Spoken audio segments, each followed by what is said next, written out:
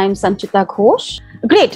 So today we are meeting on a Sunday morning to discuss the special scheme of assessment for board examination for classes 10, not for 12, sorry, I made a mistake here, but basically for class 10, social science in particular for the year 2021-22. To this effect, the CBSE had brought out a circular on July 5th, 2021, which I'm sure all of us have read. It was a very, very detailed circular on what would be the pattern of assessment, what would be the different scenarios. I mean, can we hold online exams or rather can we hold offline exams? What if we can't hold offline? Then what will be the mode of online assessments? All of those, because even today in India, I think not all states have in the same way reopened schools. In some of the states, schools have been open for a while. They're now looking at bringing in the younger children as well.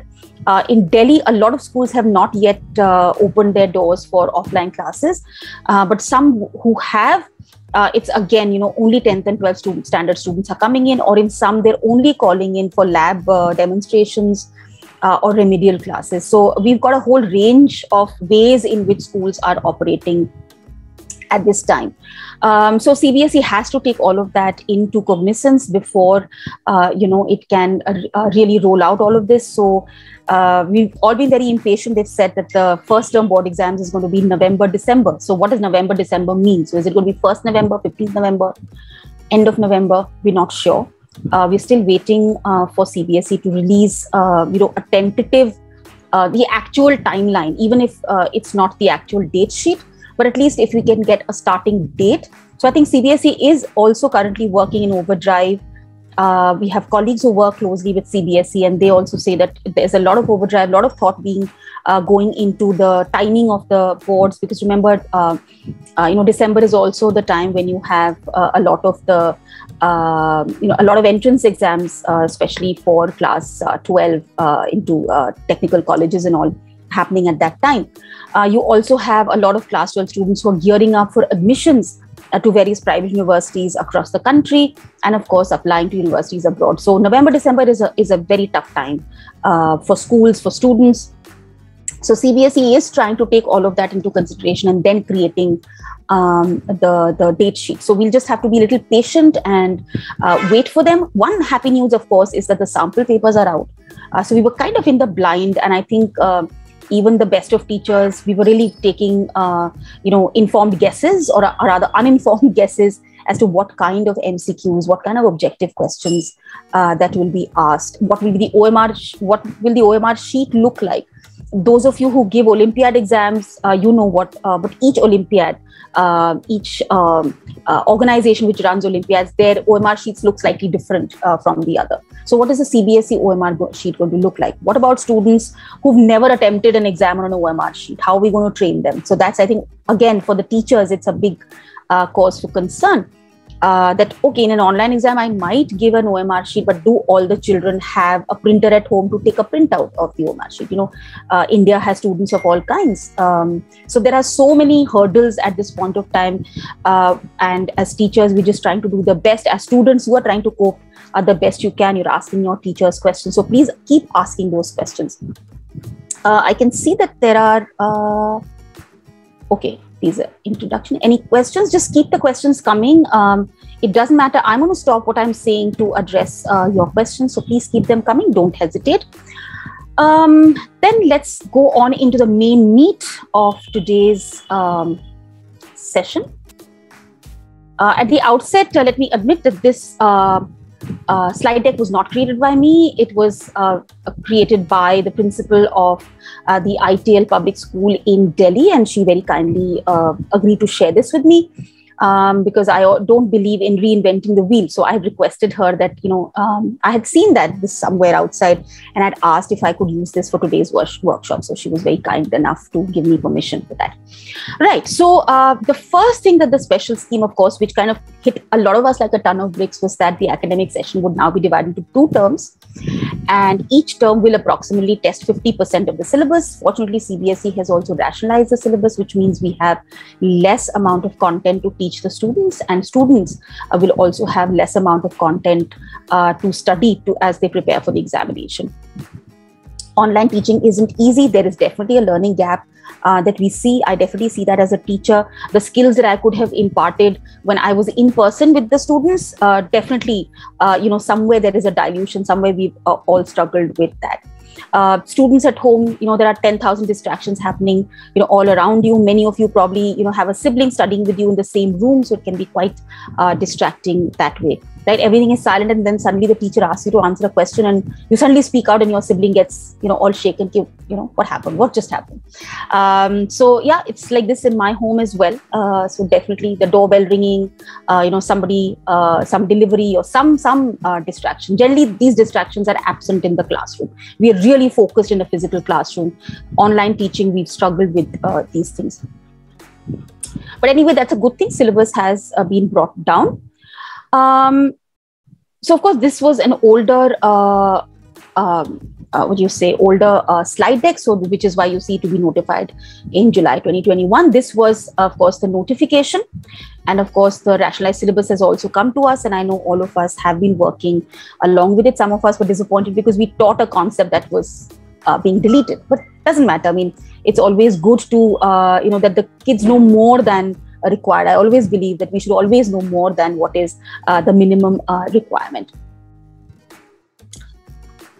So how is the curriculum to be transacted? I think, most of us have been in distance mode or in mixed mode with our students. We'll have 3 periodic tests, which I'm sure your schools have organized already. There are student enrichment activities, which we've been doing for a couple of years. So that's nothing new. Our portfolio has been around for a while, so that's nothing new as well. For class 12, some new practical work has been introduced. Project, of course, in social science, we have been doing for many, many years now. So again, a lot of it is actually nothing new and no big surprises there. This is not important for us. Schools are also now required to create a student profile for all assessments. So this is, of course, from the teacher's perspective, and we also need to retain all the evidences in digital format. So since I'm hoping that you've given work in digital form or collected work digitally, even if the students have done handwritten work in notebooks, they've submitted that work by scanning those notebook pages or taking pictures and sharing them with you. So definitely you are supposed to store this evidence in digital format. Because CBSE may, they haven't said they will definitely, but they will do a kind of a sample survey from across schools. So we, again, are not sure of how it will work, whether it will ask all the schools to send all the digital evidence, which I doubt. They might ask all the schools to send digital evidence only for a few students. They usually mention the roll number, that this is the roll number of the child, whose work we'd like to see. But there is not enough clarity on that yet. So we're still waiting for further instructions from there. But if you remember when we used to do CCE, they didn't want all the children's work. They would only take a few samplers, right? So I think that's what is going to continue, because CBSE does not have the manpower to go through the digital evidence for all of the students who, who are appearing for the 10th board exams. So this is now very important. How will the exams be conducted? Let's look at the chat if there are any questions. Good morning.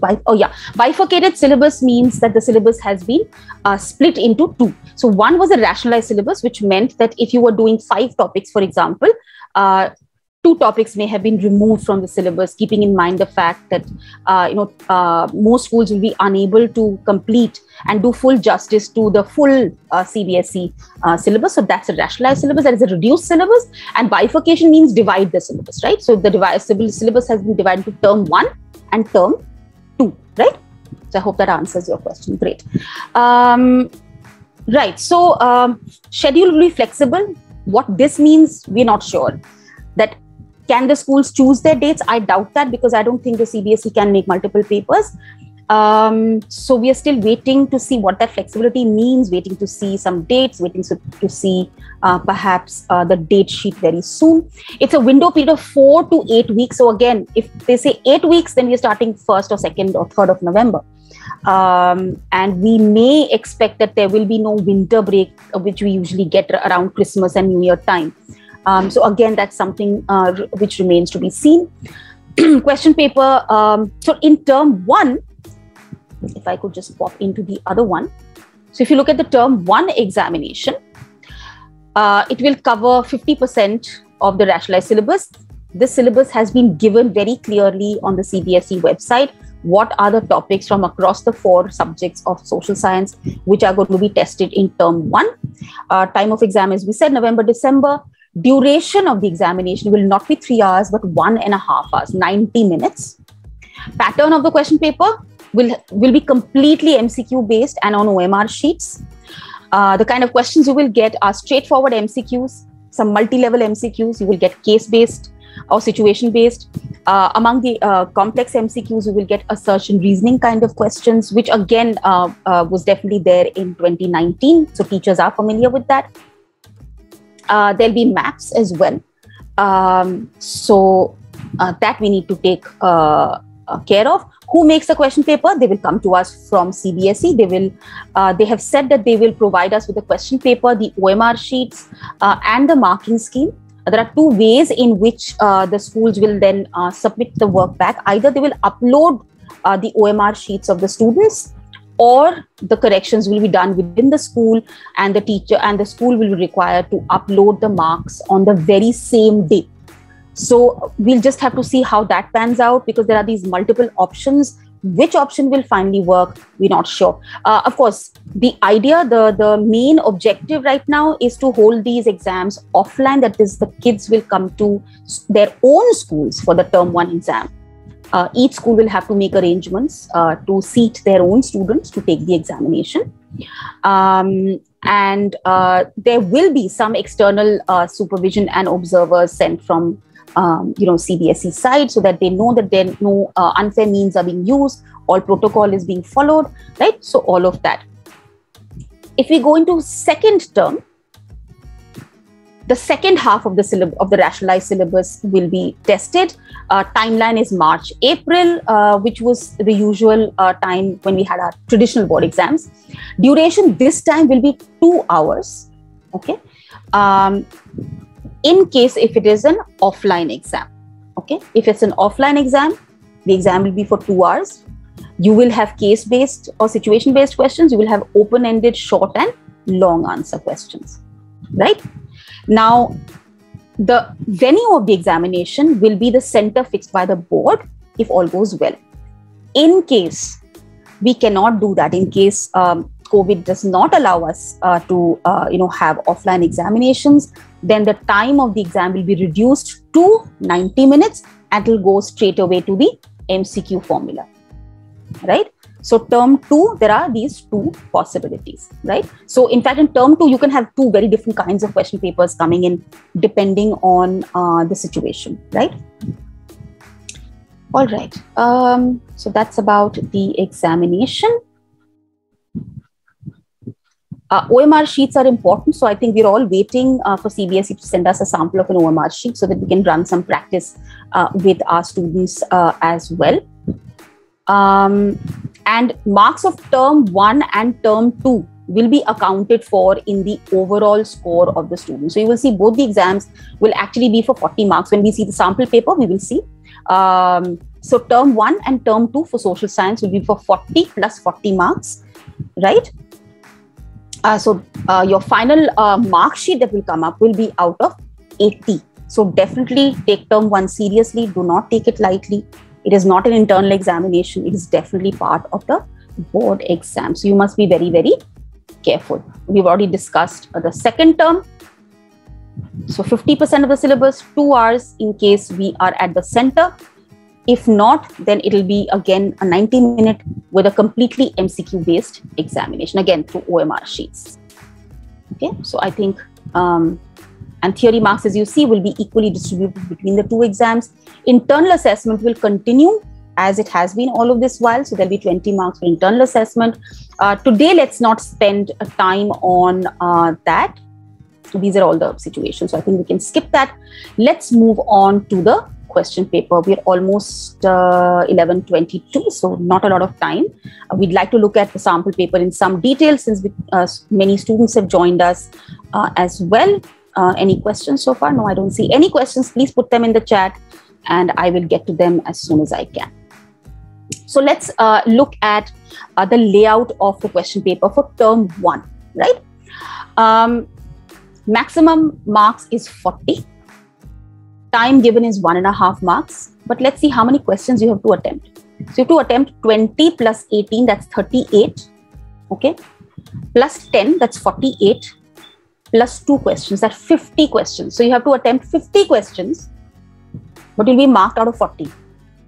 So it simply means that each question, especially when it says all questions carry equal marks, it means that each question does not carry 1 mark, but it carries 0.8 marks, right? It carries 0.8 marks, each of the questions. Now, if the student scores in a decimal, so if the student gets 17.1 or 17.6 or 18 point, whatever, it will be rounded off to the next higher whole number. So even if it is a 17.1, it will become an 18, right? So students can get some benefit out of it. So that's definitely, very thoughtful in that sense to give the students maximum benefit. And for students, this is very important. There is no negative marking. So as I always advise my students as well, do not leave any question unanswered. Okay, you must attempt all questions. Even if you don't know the answer, try to take an intelligent guess. Okay, in an MCQ situation, there will be times that you will not be sure of the answer, but never leave it up, because your intelligent guess may actually be correct and you will get marks for it, right? Okay, so any questions so far? Okay, there's one I can see. Is there any chance of getting questions from out of syllabus? Aparna, I don't know, you're a student, teacher.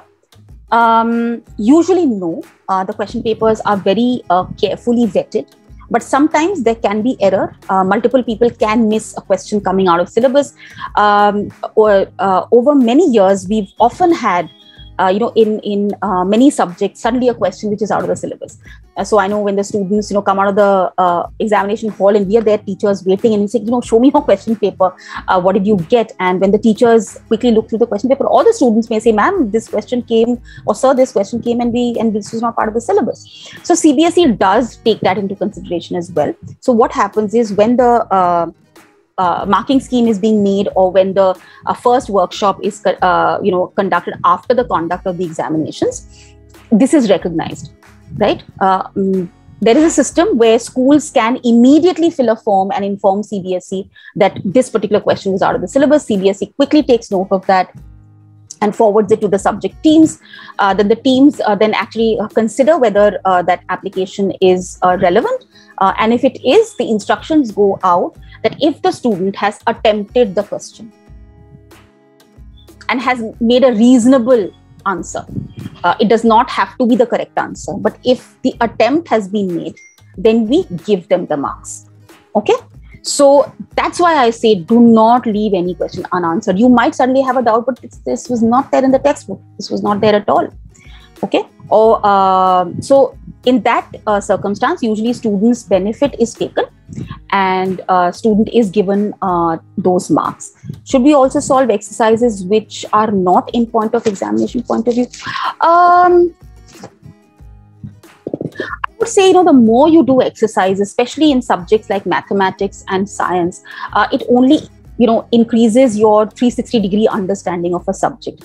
So sadly, yes, we often tend to be bound by the whole board examination system. And as a teacher, it always hurts me. But I would say do not spend too much time. First, master the content which is going to come for the examination, then move beyond. Okay, so it has to be a step-by-step progress. So if you get distracted from the main content and you start having fun with something else, great, but that might have some negative impact on your examination. I'm saying only might. It may actually help you understand the concept so much better that you'll be able to answer those questions beautifully. Same for term 1 and 2. In terms of type of exam, no. Term 1 is going to be completely MCQ. Term 2 is going to be subjective as well, considering if it's an offline exam. If we have to continue with an online exam, or the pandemic situation does not permit us for you to go to a center, it will then be 90 minutes and MCQ. Okay, I hope that answers the question. All the questions can be answered as there is 20 out of 24 questions. No, but why do you want to waste your time answering all 24? Just answer what. So that's when, when you get those 15 minutes in the beginning to read, identify the questions that you're confident about, right? So out of the 24 questions you've been given in section A, I'm hoping that you will know 20 for sure. Okay. But don't waste your time doing all 24, because I'll tell you what happens is, we're not sure how the OMR sheet is going to be designed. Usually OMR sheets are supposed to be mechanically corrected. They are not corrected by humans. Okay. They're put into a machine, a scanner machine, and they're checked that way. So what the machine will do is only look at your first 20 answers and not look at the others. So you've just wasted your time. So my advice is, don't waste your time. Ma'am, a question is related to one or more chapter, how to think. Yeah, there can be a possibility where you can have one question where the knowledge about that question, the content about the question can be spanning from multiple chapters. You will not, don't worry about, okay, this is from this chapter. Think about what the question is asking. Okay, so if I'm looking at question 1 here, for example, who among the following is a founder of Young Europe Underground Secret Society in Bern? Don't think about, oh, is this question from the Indian national movement? Is this question from Vietnam? Is this question? No. Do you know the answer to this or not? Look at these 4 options. Which one is the correct answer? Don't worry about chapter. It doesn't matter. Okay. In case a student attempts 24 questions from section A, yes, only the first 20 will be corrected, whether they are right or wrong. The last 4 may not even be checked by the machine. So we'll have to see how the machines are calibrated. So that's something which is out of our purview. But even if it is manual corrections, the thumb rule, what is decided is that you check the first 20. You don't want to waste the teacher's time as well. Remember, teachers, evaluators are under immense pressure. They have to complete correcting a certain number of papers every day. Okay. So teachers are under immense pressure. And if you're going to waste their time, they're going to be now negatively biased towards you. So we don't want the examiner to be biased against us. We want the examiner to want to give us marks. Okay. So what other sources can be referred to for the MCQs? I think now question banks are coming up on the net, as I can see. A lot of private publishers are coming up. Check with your teachers which source they think is best. Okay, your teachers are very experienced people, so it's always very good to check with your teachers where should be. And your school, your teachers themselves will give you lots and lots and lots of practice questions. So don't worry. There are some websites that you can check, but again, with websites, you never know who's making those questions, what are their antecedents. You at least know your teachers. Your teachers are very, very dedicated to the whole process. They're always keeping themselves aware and updated about the latest trends. So I would say trust your teachers. I'm not so sure about the other websites, so definitely check with your teachers. We are supposed to answer 50 questions, but is there a profit on answering all 60? You'll only be wasting your time, beta. And the calibration of the OMR machine will only check 50 questions. And if it's being checked manually, the examiner, as I said, might get a little annoyed with you and may get a little impatient with your paper. And we tend to lose focus. And I'm telling you from personal experience, right? I go for evaluations every year and I can get very stressed out if students have attempted all the questions. And not, the questions that they're supposed to, the number of questions that they're supposed to. So instead of checking, let's say 20 answers, I have to check 25. It's wasting my time and I'm getting very angry with the student. Okay. We don't want that. Okay. In case a student attempts 24 questions from section A, yes, I've already answered that. Question related to one or more chapters, how to think. I think I've answered this question. Don't think about which chapter the question is from. Just answer the question. Can I speak and ask a question? Ashima, since there are so many people, because if I give permission for that, I don't mind. But then, we'll have too many others. So just write down your question and I'm following up with those. Okay, some of you are answering question 1. Okay. Weightage per chapter. It's there in the, if you check the CBSE website, it is there in the revised curriculum. They've given chapter-wise breakup. But I always feel that CBSE doesn't always succeed in sticking to those weightage. But as far as I'm concerned, I think weightage will be more or less equal across chapters, right? So it doesn't really matter. So prepare, and with MCQ style questions, you don't know from which part of the chapter they will ask. So it's always best to be very, very well prepared with your chapters. Student attempts 24 questions. Okay. And in the second section of the student only scores 10. Beta, each correct answer will get you 0.8 questions. This has nothing to do with sections. They've made it into sections simply because the type of questions in each of the sections is different. Okay, in section A, you have straightforward MCQs. In section B, you will have more complex MCQs. Section C has case-based MCQs, and D has map-based MCQs. So don't worry about all of that. All right, let's look at. I've answered this. Do we need to leave the 4 question from A section? Yes, you will attempt any 20 beta. Attempt any 20 from the 24 questions of section A. You can attempt any 20. It does not have to be just the first 20. Any 20. You can leave a few in the middle. So there are 4 questions that you don't need to do. So you can leave them out from the middle as well. So you may do 1 to 10 and then leave out question 11 and do 12 to 15 and then leave out one more. It doesn't matter, Amina, because do we need to do questions in series only because it will be an OMR sheet. So whichever order you attempt in, it comes out standardized. If you've ever seen an OMR sheet, let's really see if I can just pull up some OMR sheet. I know people who have never given an Olympiad, they generally don't know what an OMR sheet means because in school we generally don't do that OMR sheet. Let's see what images I get on Google. Okay, yeah, lots of images. I'll show you what one of those look like. Okay. All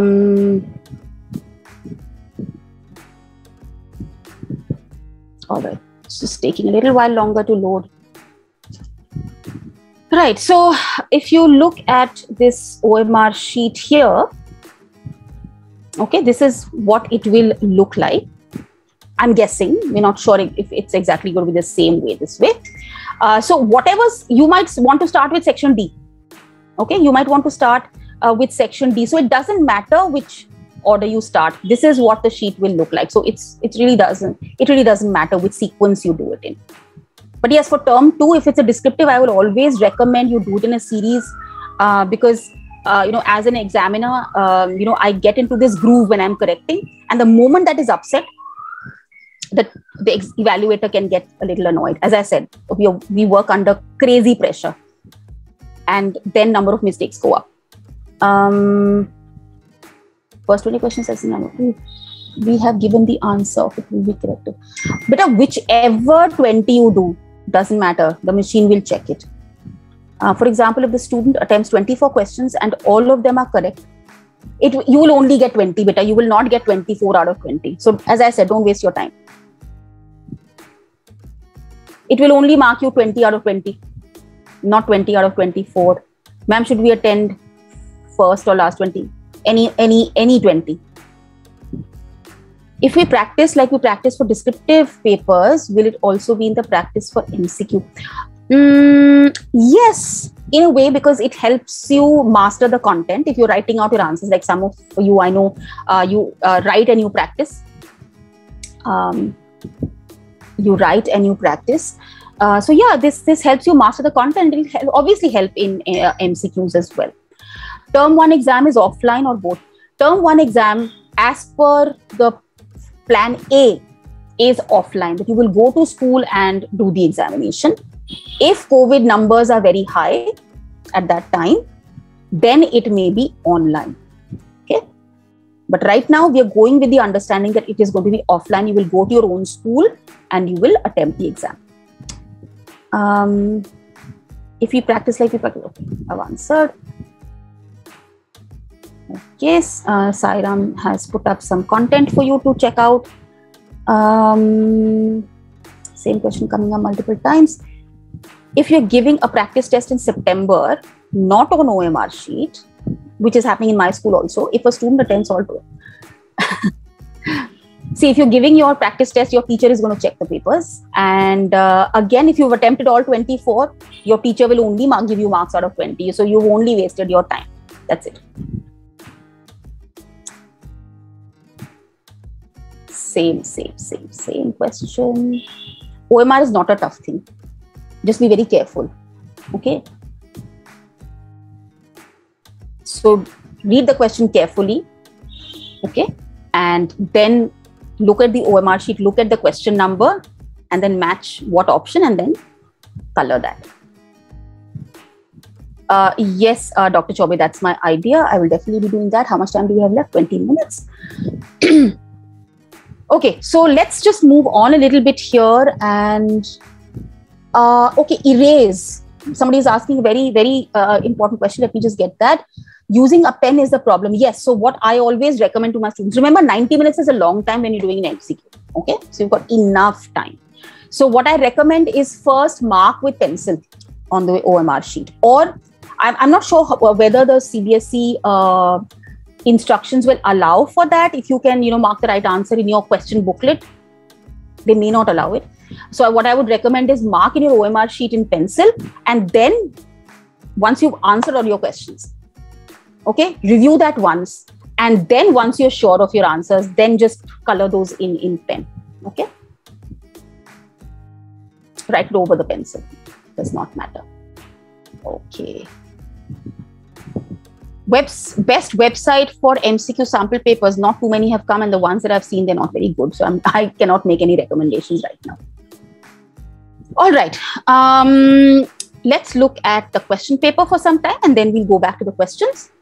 So section A, as you can see, okay, they're all very straightforward MCQ questions. You have one statement, and then you have 4 possible answers, right? So who among the following, which of the following, then you have identify the correct statement. So this is a kind of a true and false, but here you identify the correct statement from the 4 statements given to you. Then you have which of the following countries were involved in the 3 wars with Prussia and ended with the victory and unification of Germany. So this is a straight MCQ, but on a simple MCQ. When I say straightforward or simple MCQ, I'm talking about the structure of the MCQ. It does not mean that it's a simple question. So question can definitely be more complex, right? But you have one statement and 4 options. That is what is meant by simple MCQ, not easy MCQ. Then again, one statement identified the ideology under which people demanded freedom of markets in early 19th century Europe. So which of these 4 philosophies, ideologies are relevant to this? You have a fill in the blank type question here. So you've got a statement with a blank, and you have these 4 options of which you choose one from. This is match the column, a certain format of match the column. So you've been given 2 pairs, or rather 4 pairs. So what kind of crop is being grown in which state? So groundnut in Assam, tea in Gujarat, coffee in Karnataka, sugarcane in Chhattisgarh. Now you have to identify which one is the correct pair. So there are out of 4 pairs, 3 are incorrect, 1 is correct. So identify the 1 correct pair. Fill in the blanks you've seen. This is a question, a single statement question. Which of the following conferences was convened to discuss environmental protection and socio-economic development at the global level in 1992? This is pretty straightforward from the textbook, actually. Okay, here you have one statement and a question which follows from that one statement, right? So land has India has land under a variety of relief features. Which of the following features ensure perennial flow of some rivers, which provides facilities for tourism and ecological aspects? Long question. What is the focus here? Perennial flow of some rivers. Okay, so which of the following features? So do plains ensure that a river will have water flowing through it perennially? Does a river have to flow through a plateau? Does the river have to be in an island? Or does a river have to come from the mountains to have perennial water flow? So this goes from, when you talk about, the rivers of the Deccan and the rivers which are originating from the Himalayas. So now you've got your answer there. So don't get distracted with the tourism and ecological part. Your focus really is perennial flow of rivers. Which of the following human activities has contributed significantly in land degradation? I think, again, very, very straightforward question, nothing too twisty in that. Again, which of the following countries adopted majoritarianism in their constitution? Pretty much straightforward. Again, you have pairs. No, you don't have pairs. Okay, sorry, I saw the dash and thought this was pairs. So you have reasons of power sharing. Okay, identify the significant reason for power sharing. So this could in a way be a true and false. So which is the correct option as far as reason of power sharing is concerned? So choose any one. Does it reduce socioeconomic conflicts, provide ethnic cultural development, allows people to enjoy specific rights, or restrict supremacy of one party? So what is the most important reason here for power sharing? What are the reasons for power sharing? Remember, we've talked about three or four reasons for power sharing in pol science. Apart from central and state government, Belgium has a third kind of government. So identify this third type of government from these following. Which of the following countries is an example of coming together federation? Pretty simple. Why is the power shared among different organs of the government called horizontal distribution of power?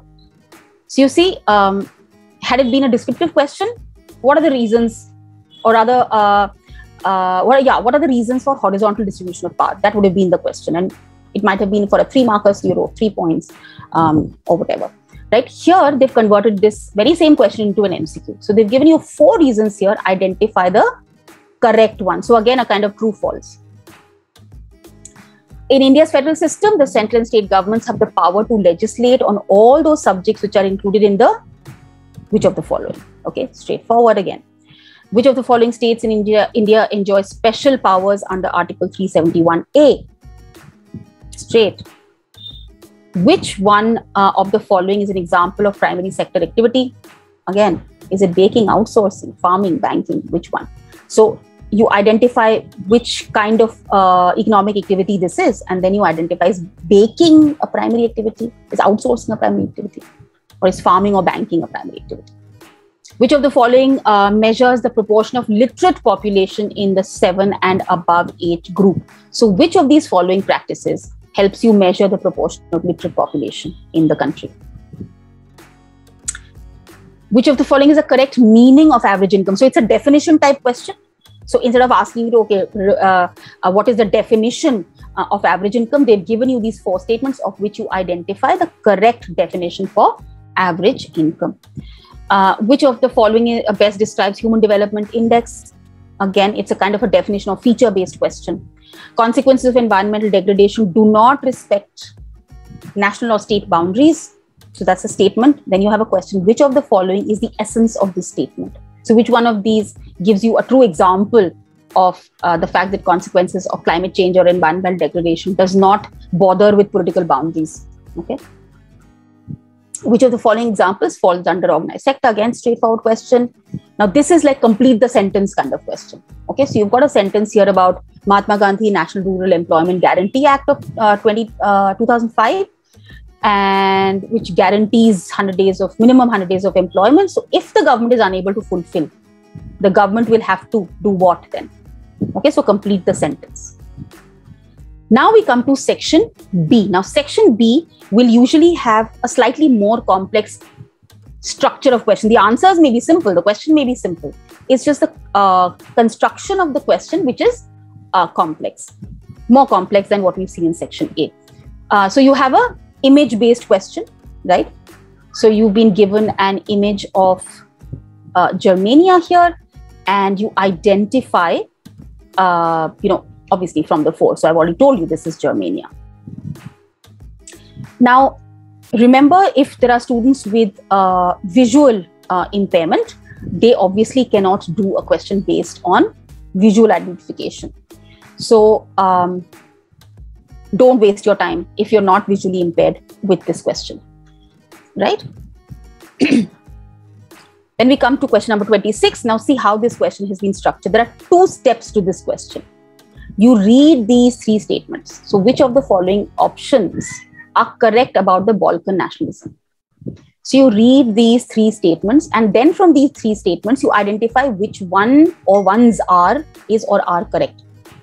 So there could be 1 which is correct, could be 2 which are correct, All three could be correct as well. But of course, here you have 1 and 2, 2 and 3, only 2, only 1 options given. Just because something says all of the options are correct does not mean that that is the answer. Okay, a lot of children tend to think that if we get an option of all of the above or none of the above, then that is the most obvious answer. No, it isn't. So read each of these statements carefully. So you see how there are 2 steps to attempting this question. So actually it may be a very straightforward question. It's a very simple question, but the structure is more complex. I'll just take up questions in another 2-3 minutes. Why did the weavers in Silesia revolt against contractors in 1845? Identify the appropriate reason from the following options. Okay, so these are again statement. You look at the statement and see which one is correct. Identify the major aspect that helped in the formation of a nation state in Britain. These are longer statements, so which is why they've been put in section B. Here again, this is a 2-step. So you've been identify the soil with the help of clues. So you've got 3 clues, read these 3 clues, and then find out which of the following soil type this is giving you. Okay, this is hinting at rather. So again, 2-step. Which of the following categories of resources can be put tidal energy in? Pretty straightforward, but I don't know why they put it in section B, but anyway, there it is. Then again, 2-step. Look at the following statements and on power sharing and select the correct answer using the codes given below. So power sharing is good for democracy. It creates harmony in different groups. It brings transparency in the governance. It brings socio-political competition among parties, right? So read these 4. Are all of these 4 correct about power sharing? Or which ones are? Okay, so 2 steps again to this question. Okay, one more question and then I'll look at what questions are coming up. Okay, how does judiciary act as an umpire in a federal nation?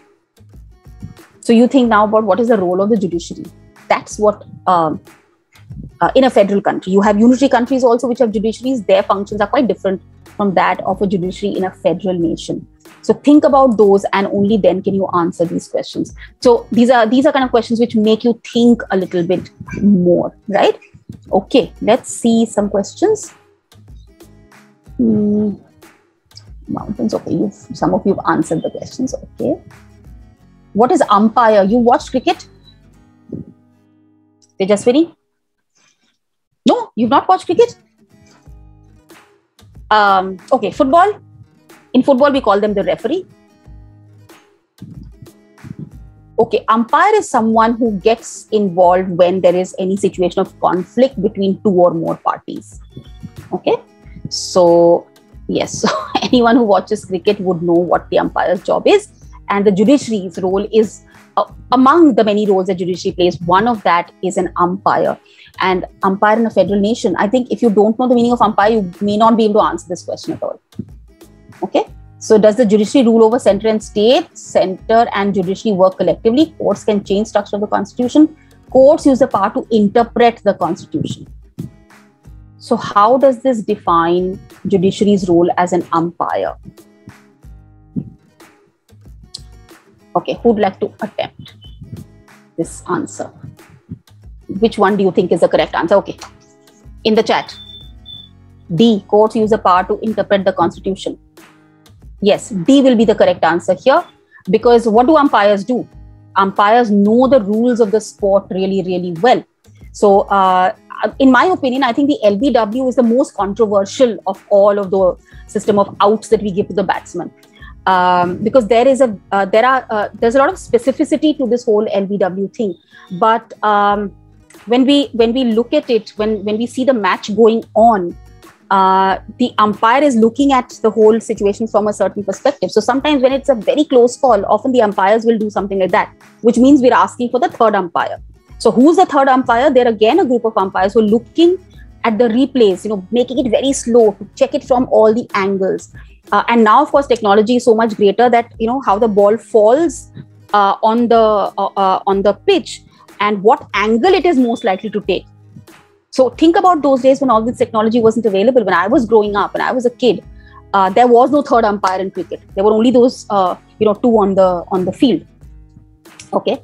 So, So that's the job of the judiciary. So the courts will use, so if there's a conflict between the state and the center, the courts will look at the constitution, interpret the constitution, and then give its judgment in favor of either the state or the center, right? Okay. Okay, assertion reasoning, not my favorite type of question. And I think among all of the question types, in my opinion, this is the toughest because they're not always straightforward. So let's look at this particular question. So what is assertion? Assertion is a strong statement with the assumption that, what I'm saying is true. May not be, but I'm asserting that. So what am I asserting? That Sri Lanka adopted Sinhala as the only official language of the state. That's a statement. Could be true, could be false. Then reason is the reason given for the first statement. The government of Sri Lanka wanted to foster their culture, language, and religion. So what are the four options? That A and R are true. So is statement A true? Go to the chat and tell me, is A true? Just say true. Is A true or false? If it's false, you think, put false. True, true, true, true, true. Yes, it is true. Sri Lanka has a majoritarian government. So they adopted Sinhala as the only officially recognized language of the state. Second statement, that is the reason. The government of Sri Lanka wanted to foster their culture, language, and religion. Do you think this statement is true? Just go to the chat and say true or false. Okay, yes. So the second statement is also true. So obviously C and D are now ruled out. Okay, so we have option between A and B. So both are true, but is R the correct explanation for A? So go and tell me in the chat whether option A or B. Just write A or B.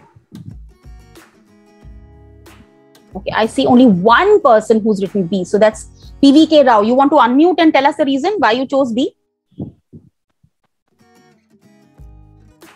Because you were the only one. No, there's one more who said option B. Wait, where did I miss it? Yeah, Neha also says it's B. Kiran says B. Everyone else, I think, is saying A. Tarani Priya is also saying B. Okay, I would go with A because majoritarian government only wants to foster its own culture, language, and religion. And here, if it had said only religion, then it would not have been the correct explanation. True, but not the correct explanation. But we definitely do see language here. So, which is why R is the correct reason for A. So, I often advise my students that try to avoid the assertion reasoning question if you can. You have a lot of choices, but if you can't, think very carefully. Okay, right. Now you have matched the columns. So, instead of just choosing the correct pair, here you have to match them correctly. So, information technology comes under which of these lists? Police comes under which list? Education comes under which of these lists? So, identify that and then choose. So, is it A? So, information technology, is it under residuary subjects? Police is 3 state lists. Is that so? Yeah. Education 3. Is it in the concurrent list? And is defense in the union list? Okay. So, you have to match these this way and then identify the correct code, right? So this is again a 2-step. So these kind of questions will take you slightly longer than the straightforward direct MCQ type questions. Okay, Anita is appearing in an examination conducted for recruitment to central government positions in how many languages, as mentioned, the 8th schedule, can she opt to take the exam? So this is, the knowledge is right there in the textbook, okay, but they're kind of giving it to you as an example. So basically the question is asking how many scheduled languages are there in our Indian constitution. So how many official languages does the Indian constitution recognize? So is it 18 languages, 21, 22 or 25? Okay. Okay. Am I missing a question here? No. Okay. Right. So now you have another interesting question type, again in 2 steps. So identify the administrative system of Indian government with the help of the following information. So 3 keys have been given to you. And now reading these 3 keys, you have to tell us which of the forms of government mentioned here are appropriate to these three statements. So are we a federal system, unitary federal system, decentralized system, or a unitary system? We're a federal system. Sure? Sure, we're not a unitary federal system. We have the state government, which is, central government, which is the most powerful, even though we have autonomous states. They don't have full autonomy, by the way. Okay, I have a divided house here. So some start with A, some are saying C, decentralized system. Are we decentralized? Okay, shall we check the marking scheme? Okay, let's check the marking scheme. 36.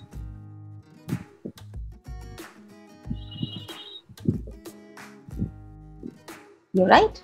It's a decentralized system. Why? Because you have to look at these three statements. Okay?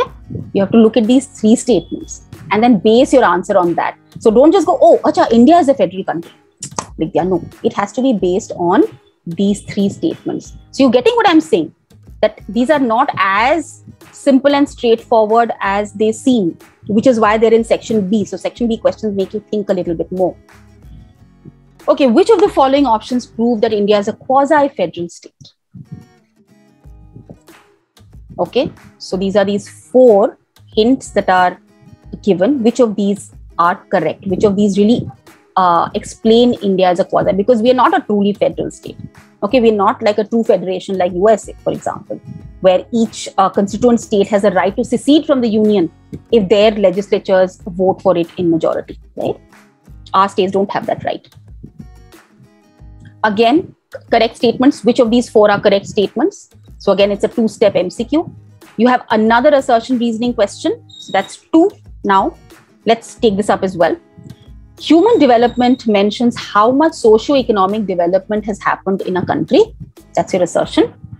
Comparison of national income of 2 countries explains human development index. So are A and R true?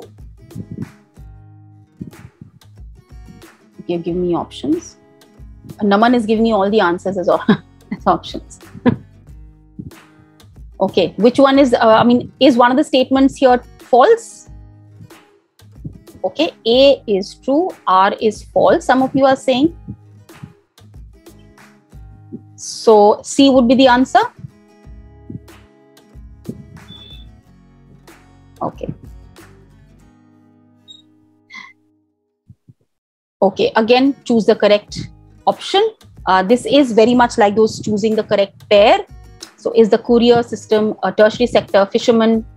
Is he from the secondary, carpenter, primary, transporter, secondary? Which one, therefore, is the correct pair out of these?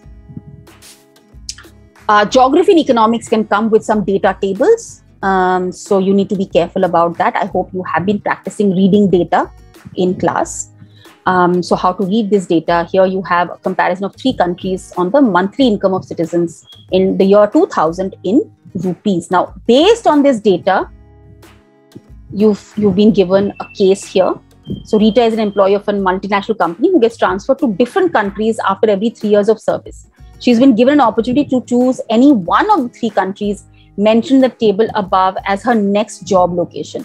She calculates average income of all these countries as per the given data and chooses to be transferred to country A. So identify the reason for which Rita has chosen country A. So you already been told she's chosen A, but why? So think of the reason. So this is a pretty higher order thinking skill question. Okay. So she chooses country A based on what? Most of its citizens are rich and stable, has most equitable distribution of income, national income of its citizens higher, average income of its citizens is lower. This is a complex question, makes you think a great deal. Quasi means false. Okay, the word quasi means false.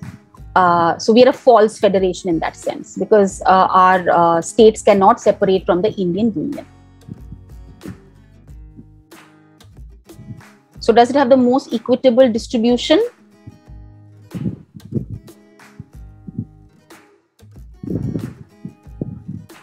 Is that the reason you're all saying? I think that is what a lot of you are putting in. All right. Now you have something with body mass index. So this would be a formula that you would have learned in class. How do you calculate BMI, weight and height? Okay. And you do a bit of calculation and you reach the correct answer here. So you've been given an example of a woman who works in a sweet shop in the village on contract basis and gets a meager salary after working the entire day. She doesn't get any holiday or paid leave. Rather, her employer deducts her salary whenever she's absent from work. So which sector is she working in? Primary, service, organized, unorganized? Okay, so based on how each of these sectors work, you have to identify where this woman might be working. Okay, again, two-step. You've got some data here. Read that data. Out of the three sectors, why did the ratio of employment in primary, it should be why is the ratio of employment in primary sector high? Select the most suitable option from the following. Are there underemployed, low job opportunities in secondary? Efforts of labor are not equivalent in all. Outsourcing of job opportunities in secondary sector. So primary sector has the highest number of percentage of employees. Why is that? Again, another assertion reason. So that's the third one in the chapter. So crude oil reserves in the entire world are depleting. We need to find a sustainable substitute. Oil and petrol prices are increasing day by day. True or false? If both are true, then is R the correct reason for A? I think here the answer is pretty much obvious. Okay. Just a couple more minutes and we'll be done. We're almost at the end of it. This again, you've been given a few sentences from which you identify which type of employment this is. So he's in a food processing farm, a lot of manual work. His wife and daughter also help him on his with his work on the farm every day. So is it underemployment, seasonal, overemployment, cyclical employment? So from the types of employment and how we define each of these, identify the nature of employment in this example. Then you have case-based, the section C. Now this is interesting. You have 2 cases given to you. Each case comes with 6 questions. So that's a total of 12. You have to attempt any 10. So you can either do 5 and 5 from each of those questions, or you can do a 6 and 4 or 4 and 6. So you've got the example here from the Grimm's fairy tales. This is straight from the textbook. So the case study can either be taken from one of the source boxes, okay, or it can be from the main text also. Okay, there is no differentiation, so you can have them from the main text as well. So a passage is given to you. On the basis of this passage, you will have the next 6 questions. So question 47, it's a single statement, true false type of question. You've got 4 statements of which you identify the correct one. Sometimes they'll ask you to identify the incorrect one also. So please be careful what you read. Okay. Impact of literary, this is also straightforward. Identify the best suitable option depicting the same. That is, was the impact of literary contribution of Grimm brothers widespread? What all did it do? Did it help with anything? Then you have a fill in the blank question, right? You've got a sentence and you pick up the best possible word and you place it here.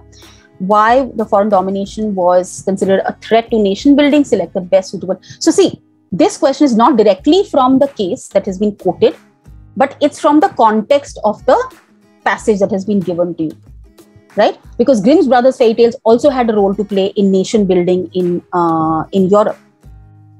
Okay, so it need not necessarily be from the case directly. So which means you need to know your text content very, very well. Then how are the Germans able to connect with their culture with reference to the above context? So again, this is a context. You may not find the answer in the passage given to you. Okay. Another assertion reasoning question. So that's your 4th of the question paper. So A, regimes of 1815 did not tolerate criticism and dissent. Reason, conservative regimes were autocratic. So are both statements true? If yes, is R the correct explanation for A? Then you have your second case given. This is, I think, from geography, or is it economics? And one can infer, again, it will be either from the main text itself or one of the information boxes. Straightforward question here, 2-step MCQ that we've talked about earlier. Okay, reason, according to the information given below, there's been a reduction in the net sown area under cereals and pulses. So what is the reason for the reduction of the net sown area under cereals and pulses? Then again, you have a statement-based questions. You've given a statement, infer the positive effects of these inputs noticed earlier from the following statements. Okay. There are states in India which are using fertilizers, pesticides, and insecticides, at excessive levels to increase their agricultural production. Identify the states which are at a prominent level from the following options. So again, this is a direct kind of question. Food production provides a base for food security and is a key determinant of food availability. Why is this trend shifting towards industrial crops?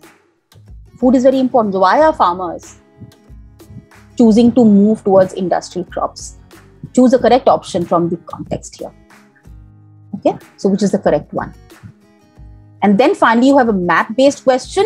Here, you do not have to locate anything. Locations are given and marked for you. You have to identify based on the hint given in the question. So what is the first one? The place which is marked A is a dam. Identify which dam from the following list. Okay, so A is marked for you. And what all dams do you have in this region? Identify. Then place marked B is a major tea cultivating state. Which one? So a state is marked for you as B. Identify which state is known for tea cultivation. And then those who are visually impaired, for you, for those students, we have a similar question but not map based. So they will just choose from the following four. Which of the dams is located in Uttarakhand?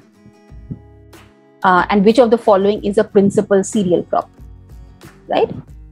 Okay. Right. So before we wind up, we are 9 minutes over time. So let's take up a few key questions. Anything that I might have missed, Sairam, if you could just tell me. I've been trying to follow all questions as well as I could because there were lots coming in. And Sairam has also shared with you various links. So if you want to take practice tests, save these links, and you can go and take these practice tests. Thank you very much, Sanchita ma'am. It has been, you have given an idea of what all questions that the students get related to assessment reasoning questions or match the following, whatever, even the map questions have been discussed. That's really nice. And students, I hope you got an overview of what are the things that you might get, yes, coming to the OMRs. So that depending on the session, depending upon the situation at that particular point of time, whether it can be online or offline, CBSE will guide you, your school will guide you at that particular point of time. So it's too early to actually comment on that, but anyways, you have to be prepared for your exam, so be it online or offline, right? So it doesn't matter actually. So yeah, just actually first term doesn't matter because whether it's online or offline, you will have an MCQ based question. The worry will come in the next yes, exactly. Yeah, thank you very much, Sanchita ma'am. And coming to our app here, this is our app, that is Super Teacher official live learning app, where you can download it directly from the Play Store. And then if you are an iOS user, yes, we do cater to iOS as well. That is My Institute is the name of the app. Once you download this My Institute app on your iOS devices from the App Store, you'll have to use the organization code called as KAPA. That's it. Thank you very much, and more videos are gonna come. Thank you very much. Hope to see you in the next video. Take care. Bye bye. Stay safe.